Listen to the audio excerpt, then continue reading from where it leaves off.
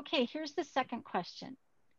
How will you balance the needs of Upper and Lower County residents? And Mr. Martens, you begin this round and you have 90 seconds. Thank you. I've thought a lot about this. We are two unique and separate areas, but we share so many common interests. In the Upper County, we've got the hills. We've got to overcome the topography that is forcing us into making decisions that are being made at this point. We need to proactively plan where growth is going to go, where infrastructure can be brought so that we can start realizing the potential that the Upper County has. We've been labeled a tourist area. So now we have to provide the zoning, infrastructure, everything else to support that use. Same thing in the Lower County. Lower County is primarily ag. It's designated that way, and it has plenty of mechanisms in place that support that use. We need to make certain that our vision for the Upper County does similar things that the ag community has provided in the Lower County. Thank you. I'm going to read the question again, which is, how will you balance the needs of Upper and Lower County residents? Ms. Osiadacz, you have 90 seconds.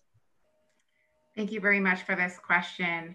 I'd like to start off by just stating, I believe I have a unique, I had the unique opportunity to experience living in all areas of Kittitas County.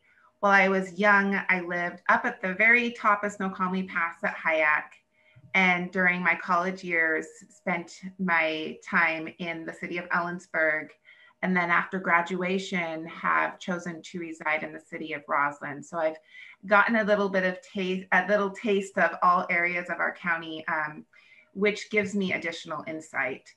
And one of the things that I like to think about is I don't like to think about the separation between the two portions of the county. I really like to take a look at the strengths for both areas, as well as the challenges that need to be addressed. And so when I think of some of those strengths and challenges, I think of the ability to expand the airport at Bowers Field.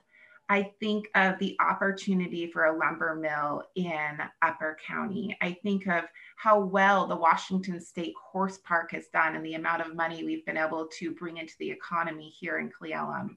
So when I think of balancing the two, I think of looking at our strengths and challenges and finding ways to address both of those. Thank you. Thank you.